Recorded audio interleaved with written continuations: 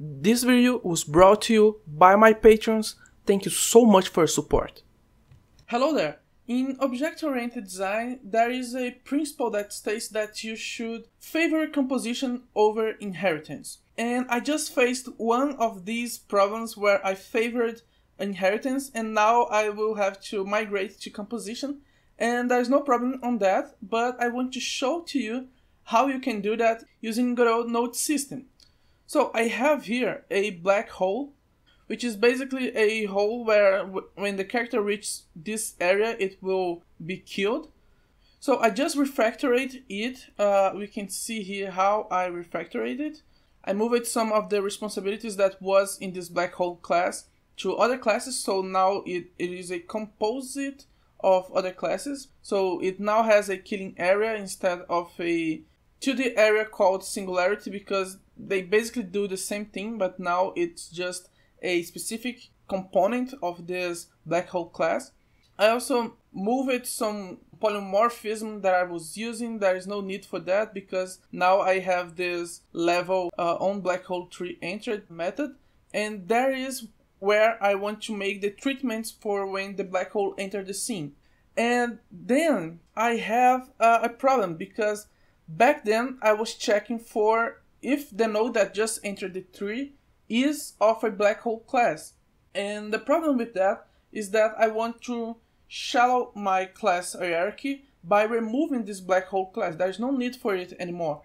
So instead I will check for what this class has. So what are the components of this class, and try to understand if it is or not a black hole. Often the favor composition over inheritance principle states that you should use components instead of specializing a class. But now I'm trying to use the same principle to type checking. So I'm trying to, instead of checking if something is of the type black hole, I will check for if something has what I think that a black hole shall have. So I think that what make up a black hole. And in this case, it's a killing area, which is basically its singularity, and a gravity. And I have these nodes there. So I will show to you how you can favor composition over inheritance at the type checking level. So let's go back to grow here. And I have this node here. Let me take rid of this. I have this node here, and here I check for, you can see that I have a constant. And one of the problems that you have when you make type checking and you favor inheritance over composition is that you will be coupled to a very specific class instead of generic components. So here I am coupling this level class with a black hole class, and now I will have to remove it. And if I favored composition back, I wouldn't have to make this refactoring now. So I will go here where I make this check, what is it here? And I will do the following. Instead of checking for if this node is a black hole, I will make this. If this node has a node called gravity, which is something that the black hole has. So here we have the gravity here.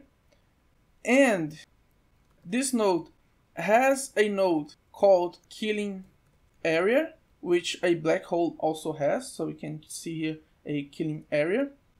Then it will be a black hole. So this is what a black hole means in the context of my game.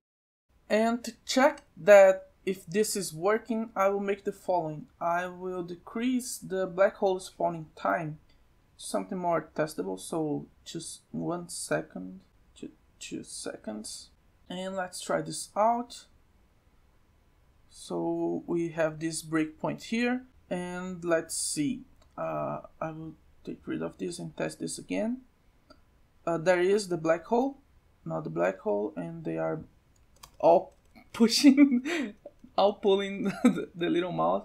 So you can see that it is working, and I can now take rid of this here because I don't need it anymore. I think that I can take rid of the Astro Mouse as well because I made the same approach here.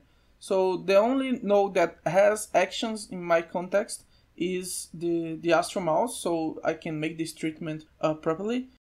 So that's it. This is my tip for you. Favor composition over inheritance whenever you can. That's it. Thank you so much for watching. Keep developing and to the next time.